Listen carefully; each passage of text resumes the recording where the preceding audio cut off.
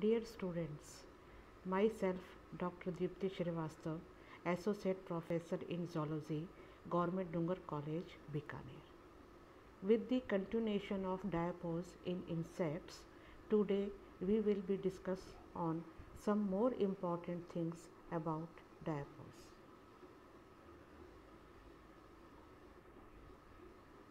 Many insects undergo periods of reduced metabolic activity called diapause.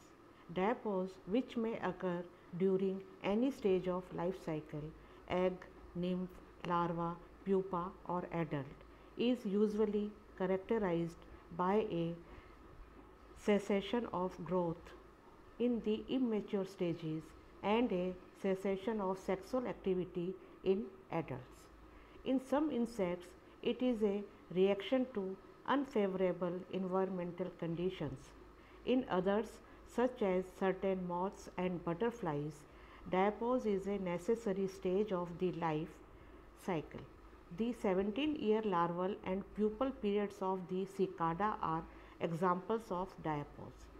This form of dormancy is particularly common among insects that live in arid desert areas where during the dry and hot summers the insects usually hide themselves in the soil at suitable depths or under any available protective objects.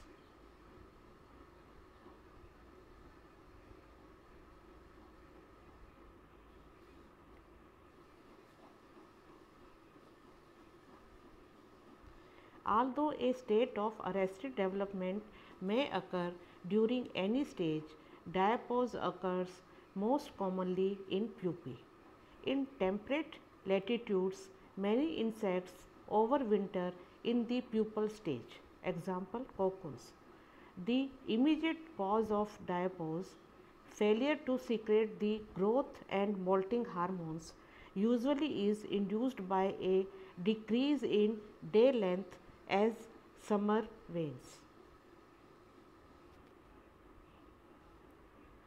Among some insect species, diapause lasts only until favorable environmental conditions return, after which the insect resumes its normal activities.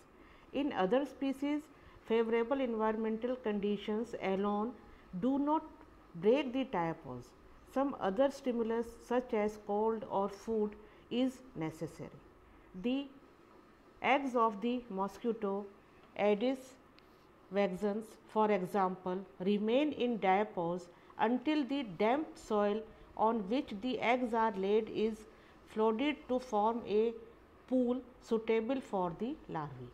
The eggs of another mosquito, Aedes canadensis, are laid in the same soil as those of Aedes vexans, but they will not hatch until they have been subjected to cold. Thus, when both species lay their eggs together in early summer, those of Aedes vexans hatch in pools formed by late summer rains, but those of Aedes canadensis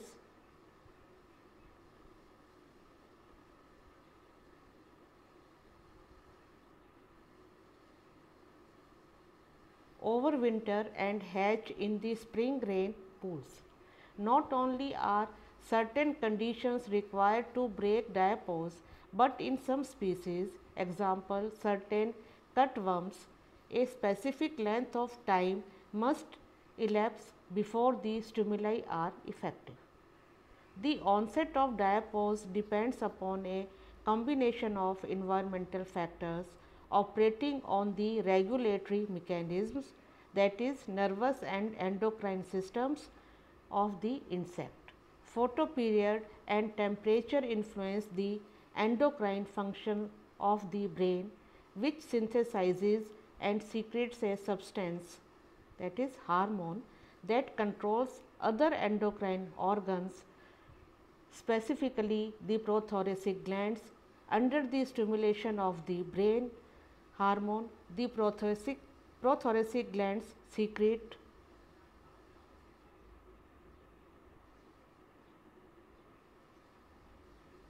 a hormone called ecdysone.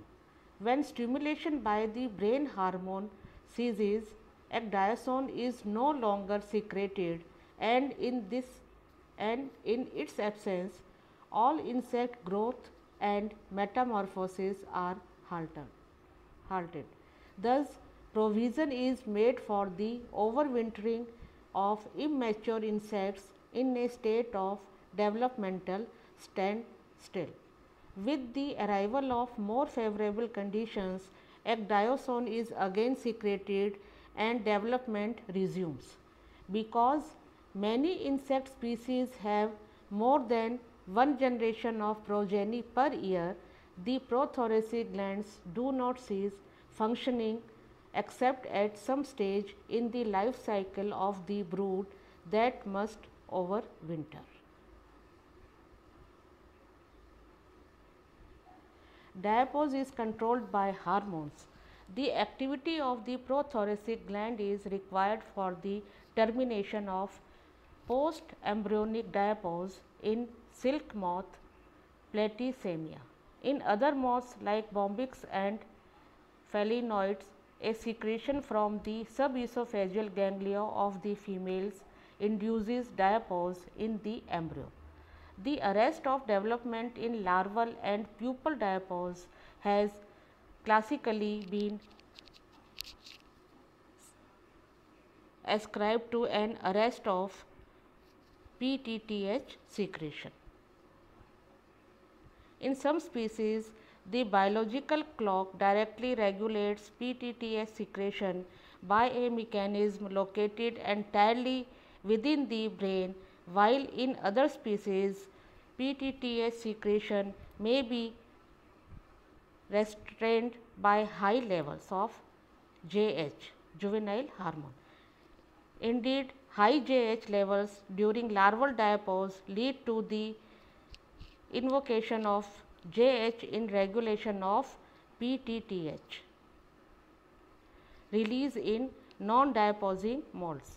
In some parasitic insects, development is closely attended to the hormonal changes in the host.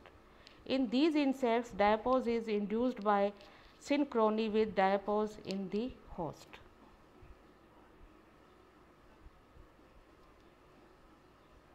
Certain organisms survive the periodic harsh conditions like environmental changes, scarcity of food, temperature changes, etc., by going into a dormant state. It is the state characterized by minimum or no metabolic activity in the body of the organism. Dormancy is a temporary phase in which an animal's physical activity, growth, and development are paused. This helps the organisms to conserve energy by practically being inactive or sleeping through the harsh phase. The kind of dormancy varies from organism to organism. Some go into hibernation state, in which animals remain in a dormant state with the fall in temperature. On the other hand, diapause is a state of dormancy mostly seen in insects, in which the growth of insect is suspended for a while.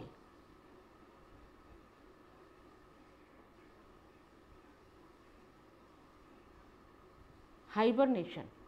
It is a state of minimum metabolic activity in the body of the organism. Hibernation is seasonal and is characterized by low body temperature, lower heart activity, low metabolic rate, and so on. It is seen in some endotherms during the winter time. In this time, the organisms that hibernate go into a state that resembles deep sleep, so that their metabolism comes down and they burn less energy. In the state of hibernation, the organism slows its breathing, temperature, and other vital functions that burn energy. It is mostly a response by the body of organisms to non-availability of food and low temperature. It may last from a few weeks to months. Rodents like groundhogs mostly go into hibernation. Other examples are bears, bats, ground squirrels, etc. To hibernate, animals have to eat as much as possible. They eat more and build extra fat layers so that these fat layers are broken down in the hibernation state to survive.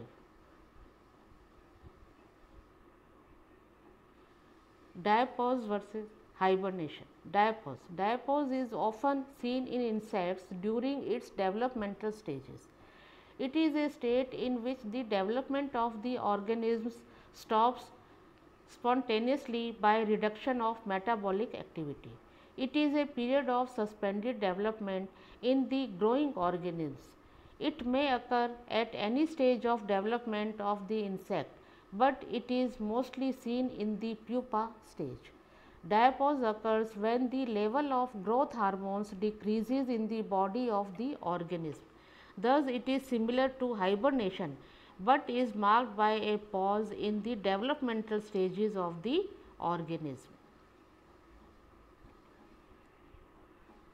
Difference between diapause and hibernation. Diapause is a state of temporary dormancy marked by the pause in the growth and development of any organism, mostly insects. While hibernation is the state of the metabolic slowdown of an organism to withstand extreme conditions, mostly during the winter. Occurrence. Diapause takes place both in summer and winter, which means it may occur at any time of the year. Hibernation occurs as a result of harsh environmental conditions and scarcity of food, which happens more during winters.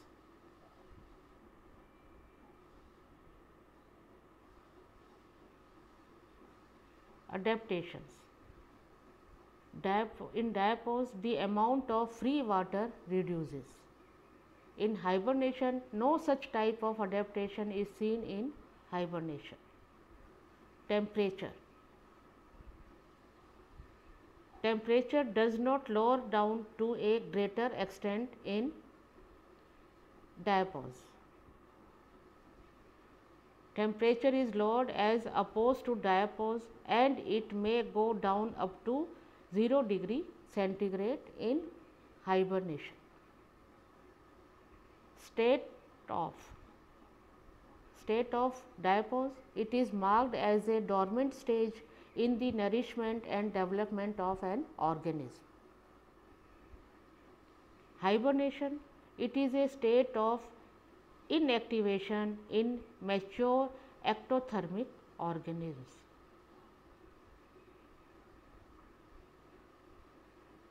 Reasons for happening. The development of species is postponed to survive with unfavorable conditions that include scarcity of growth hormones owing to day and night schedules in diapause, while in hibernation helps animals survive harsh winters by getting them into a deep sleep and slowing down the rate at which the body burns energy. Examples: diapause seen in insects such as monarch butterflies and the embryos of many oviparous species of fishes go on to diapause. Hibernation occurs in mammals like California pocket mouse, kangaroo, mouse, bears, bats, squirrels, different species of birds, some reptiles, etc.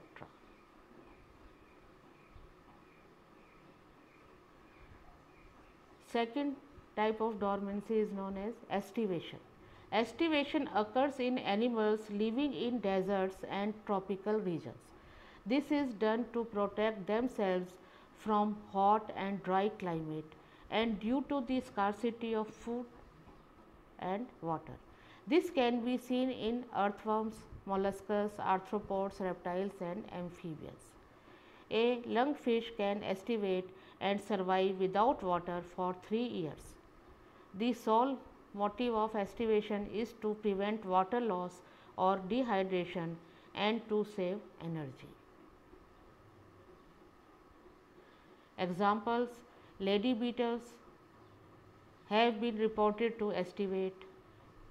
Mosquitoes also are reported to undergo estivation. False honey ants are well known for being winter active and estivate in temperate climates. Bogong moths will estivate over the summer to avoid the heat and lack of food sources. Adult alfalfa weevils estivate during the summer in the southeastern United States, during which their metabolism, respiration and nervous systems slow a dampening of activity.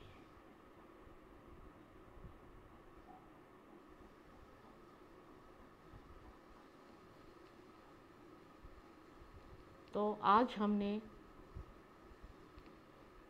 डायपोज के बारे में कुछ और बातें समझी और हमने देखा कि डोरमेंसी पीरियड में हाइबरनेशन, एस्टिवेशन और डायपोज, ये तीनों अवस्थाएं